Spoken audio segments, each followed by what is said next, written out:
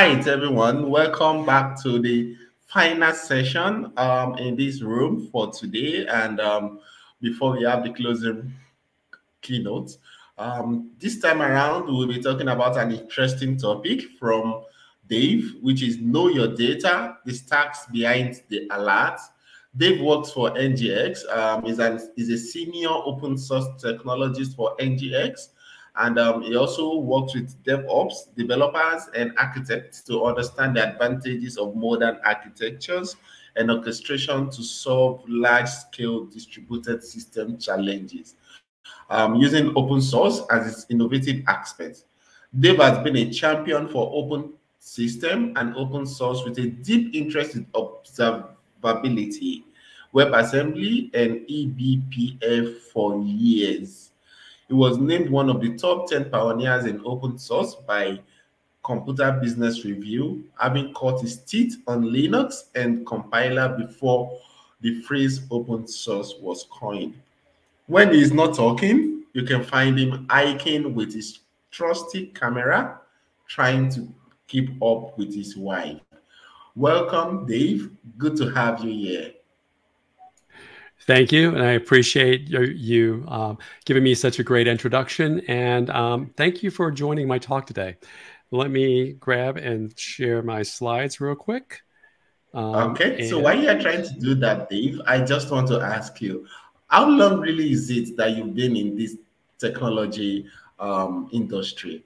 Like you mentioned something in your profile about being, even before the word open source is coined. How long have I been in the industry? Let's put it this way, probably over 4 decades. Wow, so interesting. Yeah, so I've been involved in this space through many changes. And open source caught my attention, interestingly enough, back in 1992 with a technology called Samba, which let us originally share the file systems between Windows systems and Unix systems. 1994, I got involved with Linux in 0.93. And since then, I have been almost purely into some aspect of open source. Most recently, my interests are in OpenTelemetry, which I've been involved in since its inception. And then 2 things, WebAssembly, which if you haven't taken a chance to look at, take a look at WebAssembly. It's a quite interesting technology. And eBPF, or Extended Berkeley Packet Filtering, which gives us insights into our running programs without needing to have agents or instrumenting it. So today, that's a lot. So I will leave the stage for you now. Yes. So today I want to talk about something. This stats behind the numbers, and this came out of a talk I've done several times on sort of the data rules around observability, and what happens is when I'm talking about this, I do talk about some of the things that you need to consider when you're setting up alerts, when you're setting up monitoring capabilities. And I constantly got asked a simple, standard question. It's okay, so this is really interesting. What is the meaning behind this stuff? And so what happened was that I built this first question, which is, what's the difference between mean, median, and mode? Now, if we were live, I'd be looking at the crowd, and I would probably say that 80 to 90% of you immediately know what mean means. About 60% can get median, and somewhere around 35 to 40% can get mode inside of that.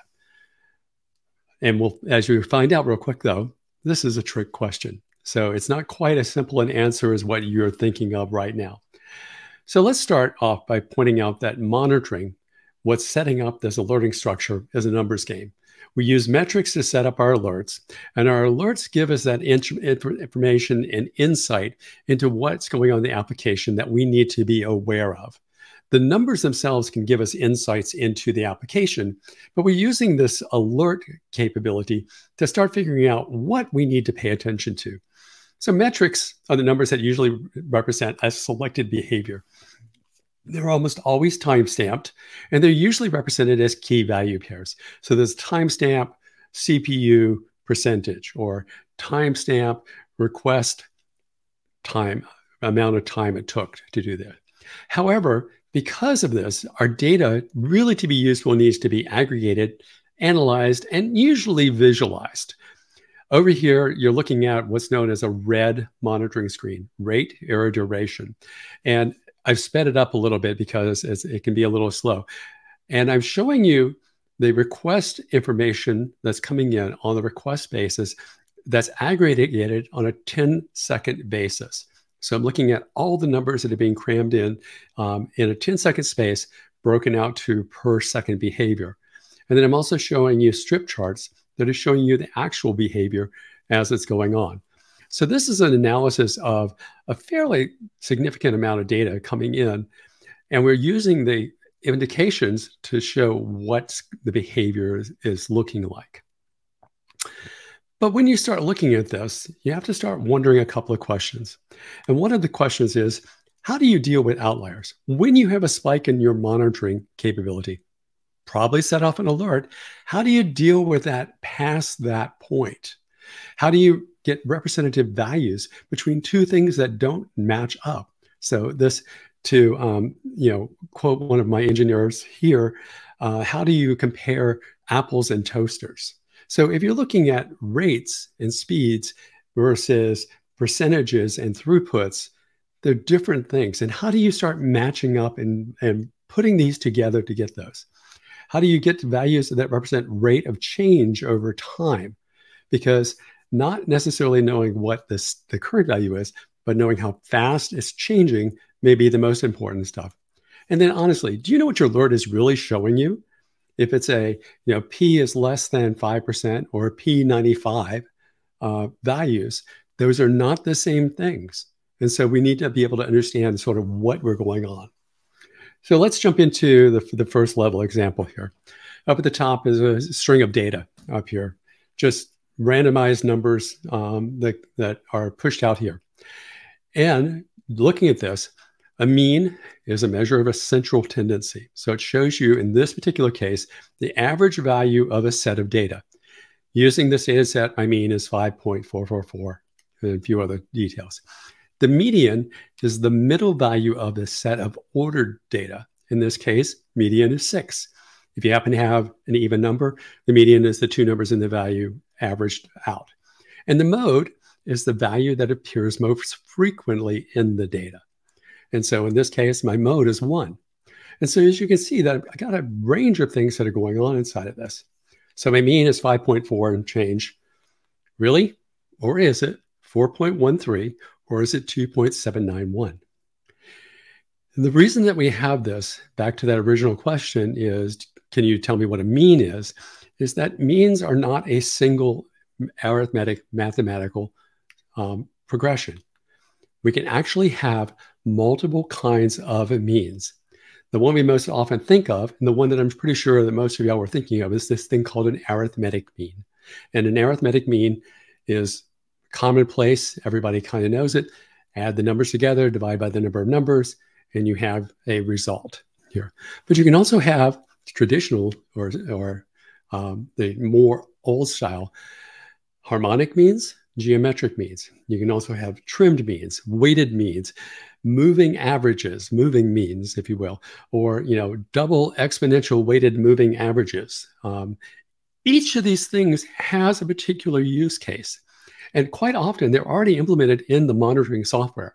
They default usually to arithmetic mean for this. As you can tell, those numbers are on the previous page. They can give you vastly different results from here because they are actually representing different central tendencies inside of here. But they're also useful making for like and unlike comparisons easier. The trick is to figure out which ones you want to use, where you can use it, and understanding why you want to use it. So let's start up with a simple one, arithmetic mean. It's the central point of a normal distribution. And we'll get a little bit into the normal or Gaussian distributions in a moment here. However, the central point of that distribution is not the 50% mark. It is only 50% if the mean is 0 and the standard deviation is 1. And so therefore, you can't simply say that the central point in a normal distribution, 50% higher, 50% lower. That's usually the case, but only can guarantee in that particular case, mean 0, standard deviation 1. And it's great for comparing things to previous conditions. We use means all the time. And generally speaking, we're aggregating these into time groupings. We can also use this as a rolling time grouping. So, in a 10-second aggregation, I will take the last 10 seconds and average it, compare it to the 10 seconds before that 1 second, the 10 seconds before that 1 second.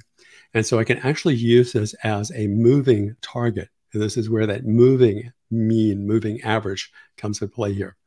In a time series, which is mostly what we're dealing with in the SRE and DevOps space, we're constantly incorporating new data.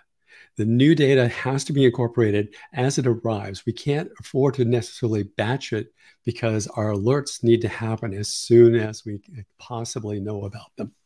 So, simple example, the internet's talking to a load balancer. We'll know a little bit about load balancers here at Nginx. And in that, the load balancer is then passing off requests to 3 different servers inside of here. The first server is serving 2,000 out of a possible 5,000. And you can read them 300 out of 1K, 100 out of 600. Each of those comes down to some number of requests per second here. The arithmetic mean is simple. Add 33.33 plus 5 plus 1.66 divided by 3, and your arithmetic mean is 13.33 requests per second. Nice, simple number. But interestingly enough, when we start looking at this number in an arithmetic mean, looking at the traffic, the services between these 3 devices is not actually giving you the representative number that you would get if you had a single system capable of 6,600 requests per second. If you look at this, we would then need to go to what's known as a geometric mean. Now, geometric mean also has a central tendency here, but it's also used for things that quite often grow exponentially. You'll actually see this used heavily in finance to compare sizes and growths of company. So using that same process, a geometric mean takes all the items, multiplies them together, and then takes the nth root of those. So geometric mean at this time is 33.33 times 5 times 1.66. The cube root of that works out to 6.525 requests per second. This, again, compares to that arithmetic mean of 13.33, but it is representative of what this would be like should you be trying to serve that internet through a single machine that incorporates the capabilities of the 3 machines that are shown here. In DevOps, we see this a lot used for the number of deploys in a unit of time, or the average lead time to changes, or your mean time to response, mean time to resolving a problem here, or in this case, the throughput. And so geometric means give you this ability to look at these things as if they were a single whole at the same point in time, giving you the ability to balance that load, not necessarily arithmetically, which always favors the high end, but to look at this as if this is a single device moving that average. Excuse me. And then the third of our traditional ones, this harmonic. And the harmonic is most often used where we are looking at multiple systems. And the multiple systems are, very honestly, can be anything. In this case, I'm actually using CPU percentages for 4 systems. And it is the reciprocal of the performance added together and then divided into the number of units. So again, the math is a little bit odd, but nonetheless, when we start looking at this, there are 2 things. Again, if we were looking at this as a single system, we can quickly find that the performance within range of this. So my first systems here, the structure looks like as 30%, 40%, so forth. And the harmonic mean is 19.19%. This is an overall percentage used if these systems were looked at as a single system versus looking at as 4 different systems. However, say that we have a sudden spike that shows up. the second one that we use here, 30 and 40 stayed the same. Node 3 dropped to 10%, and node 4 suddenly started using 80%. My harmonic mean is now 32.82%. Now, it's important to note a couple of things. Any case where we start pushing that upper boundary on our harmonic mean, it can impact that harmonic mean. It can make it less useful in identifying servers or the setting targets for optimal utilization here. In cases like this, it might be better to use a different measure, such as the median or trimmed mean, which are less sensitive to this outlier structure. Why don't we use harmonic and geometric? Well, there's a real simple reason. In both of these equations, anytime there is a zero value, this becomes an unsolvable equation. So if I have a value that multiplies something, again, geometric mean does multiplication, and I multiply a zero, my result is automatically zero. And therefore, no matter what the nth root is, it's meaningless to actually represent data. Likewise, in a harmonic mean, I'm doing division. And so if my division, if I have a number that divides by zero, you're suddenly going to have an infinite result. Therefore, you can't determine what it is. If you are in a categorization that does not have zero values, or you can do a trimmed model. So I could have a system here instead of 4, and I could have 5 that has a trimmed model. That means that you can drop that and recognize that that one is not adding or subtracting from its overall capabilities of what is being utilized right now. Keep that in mind. We use our arithmetic means a lot because they handle zeros just fine. But we can use geometrics and harmonics if we don't have a zero value. So the next piece in this threesome here is this thing called median. And median is amazingly underutilized here. Again, center value of a sorted list for here. And now median is always the 50% point of a normal curve, of that Gaussian curve. Always. By definition, the median is the 50% point for this. Here you're seeing a trace. And the trace, honestly, the red is the median and the blue is the mean. And I'm calculating this as a cumulative average. So over time, you can see what the median looks like and what the mean looks like. And over time, especially in anything that has a normal distribution, they will come closer and closer together. Nothing works up front. If you have 2 data points, then mean and median are probably not going to be necessarily really useful for you. If you have a single data point, you don't have a mean. So once again, think of it this way. The longer you run your data, the more accurate it's going to be. Now, the interesting piece when we come to this median world is that means can be heavily impacted by outlier capabilities. We talked about outliers a little bit in the harmonic category for this. And because of that, that mean can suddenly jump. It's a good thing. You want to know that you've got an outlier category here. The problem is recovery, what's called resilience in this space, is better if you're in a median space. So again, in this case, I'm looking at this line. I'm going along. My mean was 25.5. My median was 26. I had an outlier that suddenly jumped to 250. My mean becomes 31.15. My mean almost jumped 6 points in here. My median jumped to 26.5. If you look at the recovery, what happened after that, my mean is having to resettle itself down towards the median.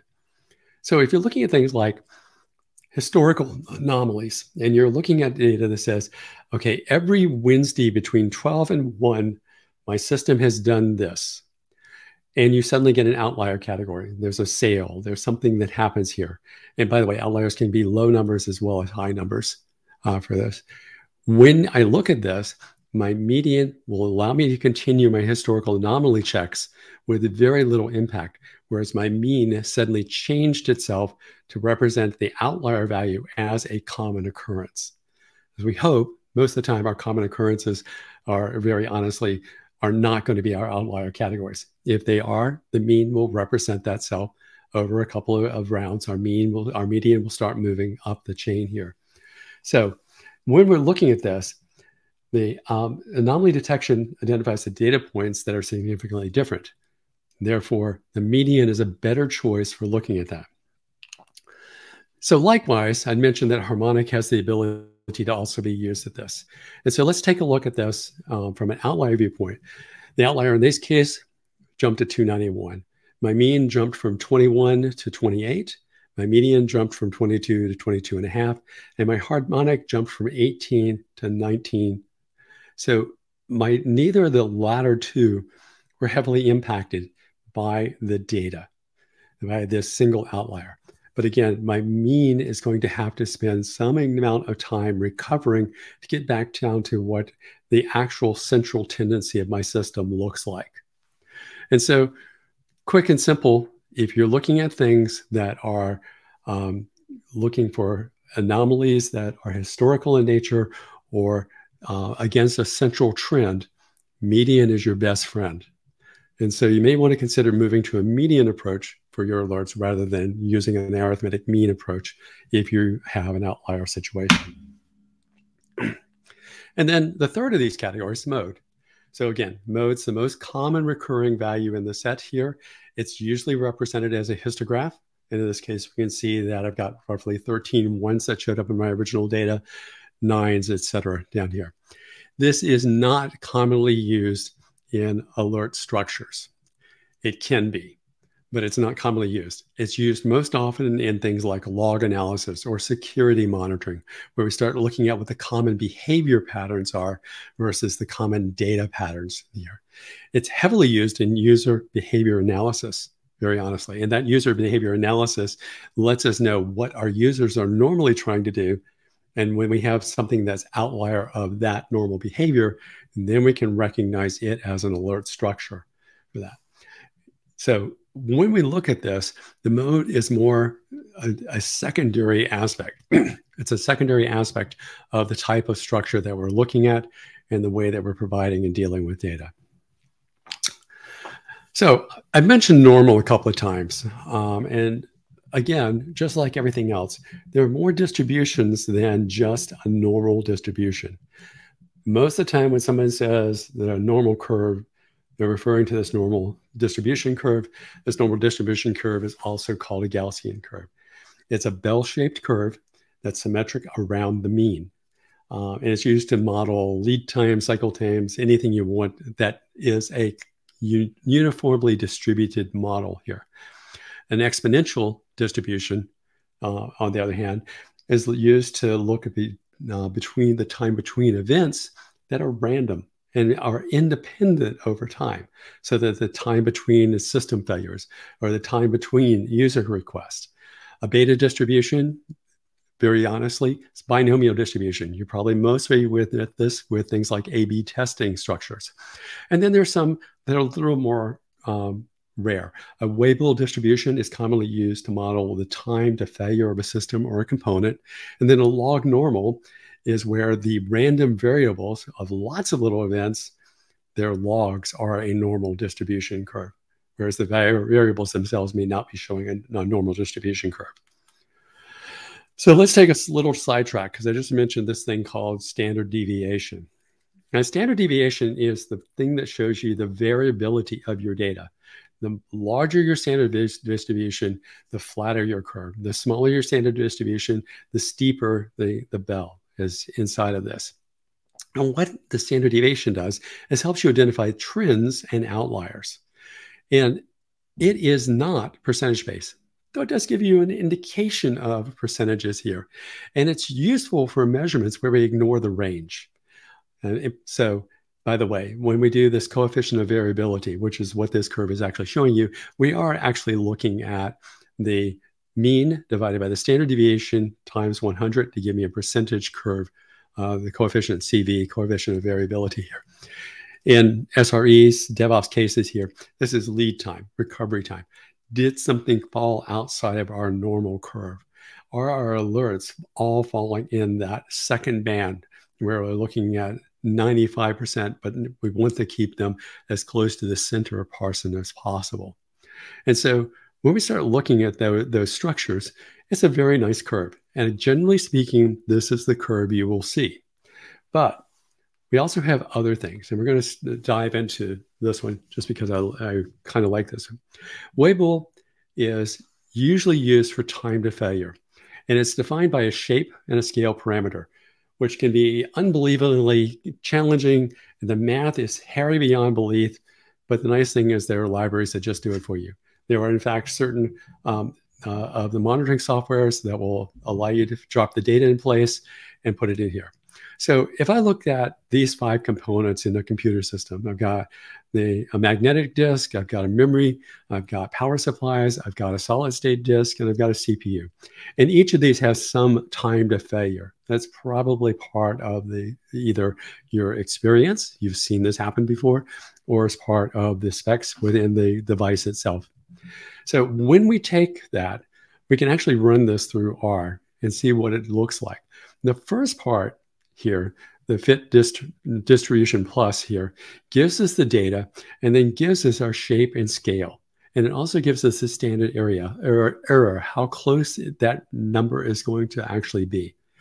We can then run that through this possibility of failure using that shape, using that scale here, subtract it from 1, will give us the capability to show you what the chances of something failing, in this case, in 3,000 hours. So the chances of something failing in 3,000 hours is roughly 29%, or almost 30% chance that some component will fail within a 3,000 hour model.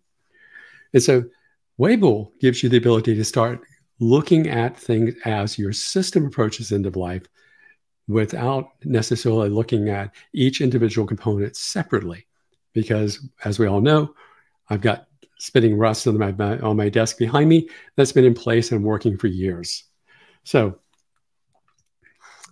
next one I wanted to cover was a little bit is this exponential. And the exponential distribution models the rate between things that are unrelated. User requests are unrelated. A user cares about his or her request, how long it took, and whether it succeeded or failed. Other than that, nothing else matters to this. And so in this case, I can look at this from a network performance or a user request performance. I look at it as a messaging service, be it RabbitMQ, be it MQTT. I can actually look at all those pieces here and start getting an understanding of what's going to happen. Again, the equation takes up more than this page, but we have libraries that do it for us again. So in this case, I'm going to let R do this. And so I have a user request time. In user request arrival time, in 5 seconds, I've got 120 that show up. 10 seconds, I have another 60. 15 seconds, I have another 30. And 20 seconds, I have another 10. And so I can now look at this data and do a fit distribution for exponential to get the rate at which things are coming in. And so I've got a rate that says something is arriving at that. And so now I can look at it and say, within the next 10 seconds, I have a nearly 40% chance that a user request will come in. And so this is, again, the quick way of looking at this and saying what the structure should look like. And now if all of a sudden I don't see a request coming in at 40% in a 10-second window, I may have a problem. And I can use this as an alert structure that is different than simply watching for the traffic to come in, because my structure is now representing the unequalness of arrival times. And then finally, the probability distribution function. And the math here is up there. I'm sure there's an R library someplace that does this. This is an interesting structure.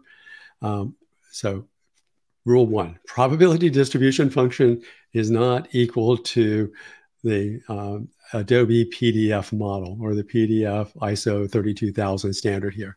It describes the probability of a random variable occurrence within an observed model. And so you can look at this thing. Generally speaking, it's going to be some sort of a bell curve in here.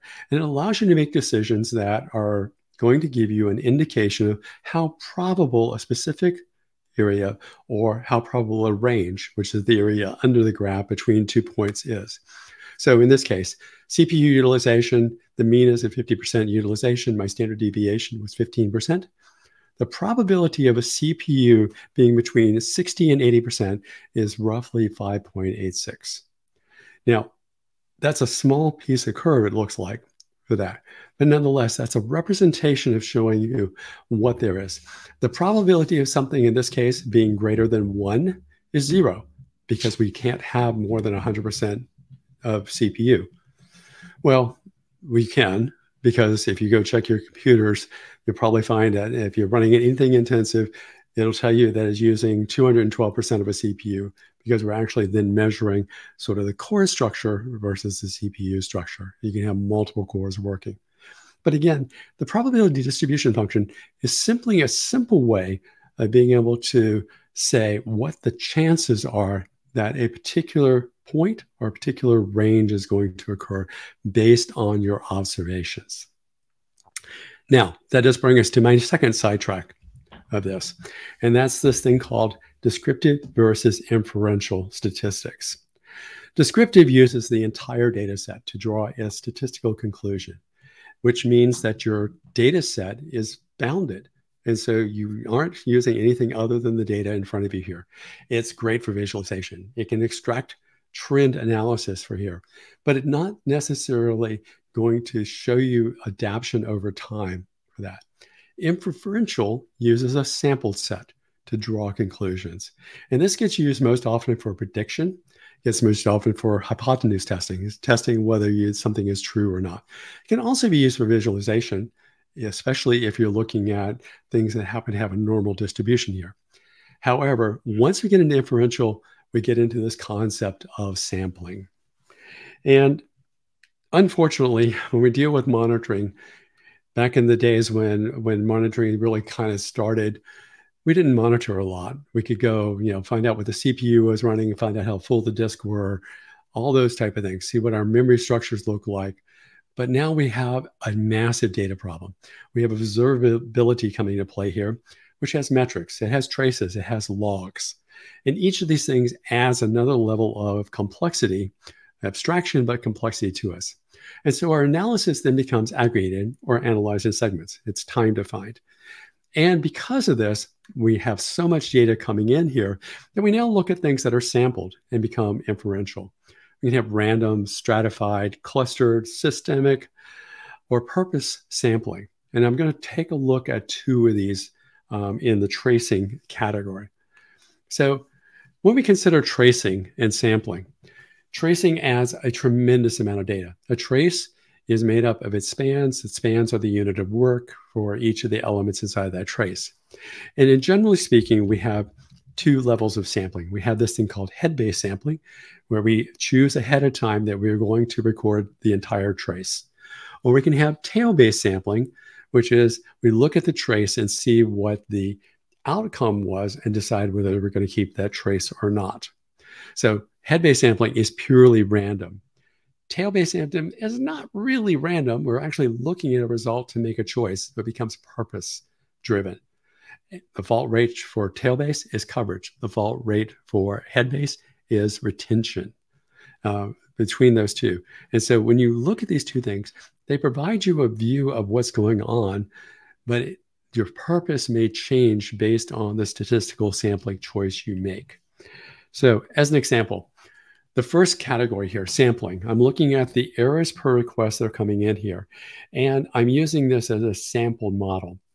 When I actually do the sampled model here, I'm not seeing a lot of activity. I'm seeing one or two very small errors that are showing up because I'm head sampling, and that means I'm grabbing just as many good as bad.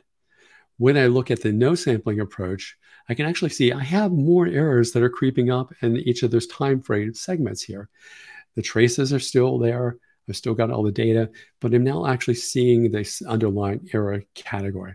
You will also see this model in tail-based sampling, but you may not see as many of the blues or the good ones because, again, you're only reserving the ones that are meeting your criteria here. Likewise, the latency distribution, how long something took in a sampled model, head-based sampled model, I came out with that one trace at 1 to 2 seconds. When I actually look at all the data here, I've got one trace that's in 29 to 40 seconds range. So there can be a big difference in what you actually see for your metrics, for your monitoring, and for your alerting based on whether you're sampling or not sampling. Now, sampling changes that model from descriptive, use all the data, to inferential. And because of that, it can hide outlier behavior. Fortunately, usually we don't sample our metrics, and we are getting metrics from our traces. That's that red I talked about, rate, error, duration model here. But even though we're getting the metrics, the data to what drove that metric may not be available. Therefore, it can make the forensics, what went wrong, a little harder to figure out because we no longer have a direct correlation. Again, we're now in an inferential. We're inferring behavior inside of here. Sampling is a necessary evil. We are talking a lot of data. I have a customer a couple of years ago who was running log files at 48 terabytes per hour. They added tracing into it and it went up to 94 terabytes per hour. They can't keep all that data. They can't actually pull the metrics from this and show their live metrics here.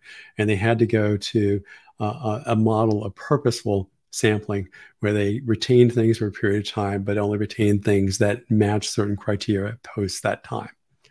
So once we start looking at this, sampling becomes really important. So sort of summing up here, statistics are how we actually analyze our metrics. We get numbers coming in every single day for our alerts of all sort of structure here. The statistics are that aggregation and their reductions. They're indicating central tendencies and allowing us to recognize the outliers. Statistics do not show individual behavior. And in fact, there's a quote in a recent book talking about observability and scale for this that says, on scale, probability is not your friend.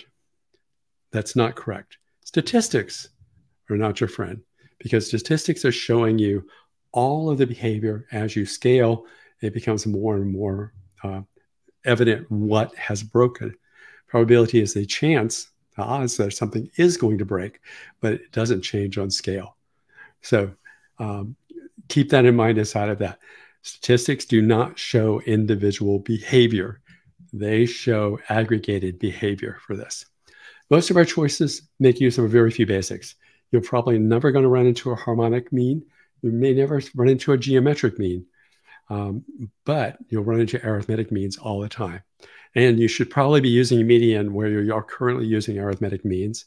And you should probably make sure that you're using a P90, P95 value versus a P50 value, because 50 value is a 50-50 chance that something's happening.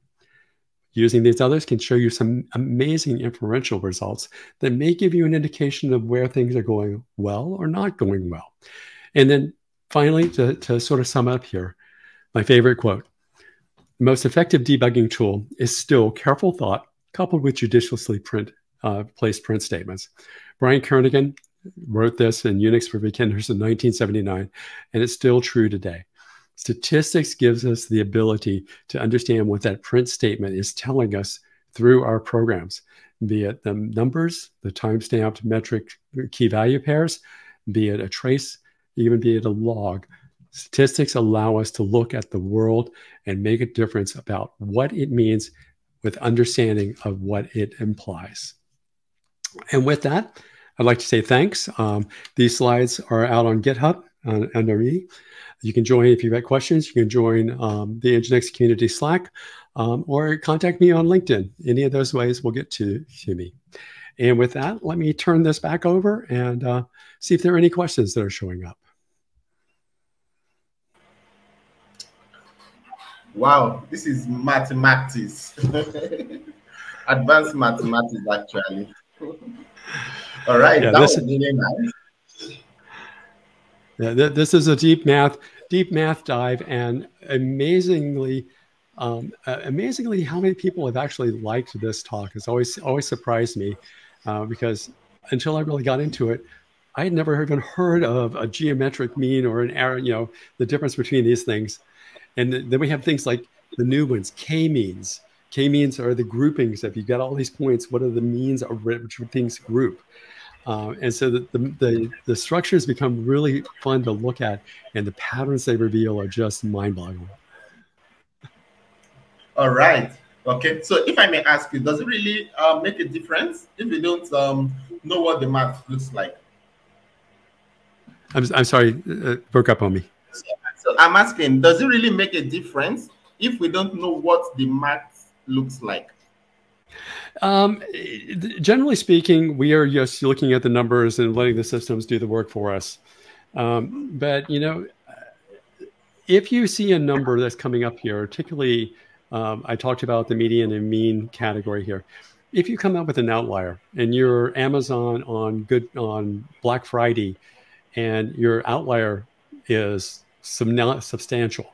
So actually, a better example, we're coming up on the Amazon, whatever they call that, the big sales days that come up in July.